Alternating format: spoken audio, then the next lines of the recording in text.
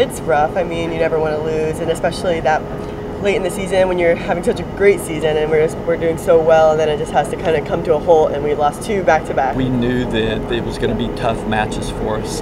Both very good teams. Duke and North Carolina, both very, very good. They both have been right there, right behind us all season. It definitely stung a lot, especially coming off. We were undefeated, 24-0, and so we didn't really know what it was like to lose at this point. And winning streaks are always difficult.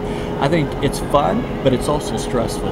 I think for the girls now, they can relax. It's over. We don't have to worry about it. We need to just start playing volleyball again and not worry about a streak. It isn't anything that we can do anything about now, and prepare ourselves for the NCAA tournament. This week in practice, we've been really working on things, and I think it even upped the level, so it can actually help us in the future into the tournament. We're really trying to put a focus on valuing our first touches. So that would be how we serve, how we pass, how we play defense. Anything that is a first touch for us is real important on us getting better. Just have to take it one game at a time. Can't look past Boston College, and just have to play it hard and really make up for this past weekend. Trying to focus the whole entire practice, focusing on our errors, not even really technique, just mental errors or things like that. It may only be the difference of 2 or 3 points a set, but that's what we're losing is 2 or 3 points a set. So we've just got to be able to sharpen up a little bit and just try to realize that we're still in good shape. We've got the same team right now. We're fairly healthy overall, and we need to just come out and play hard. We definitely need to be home. I'm so happy we're home after that weekend.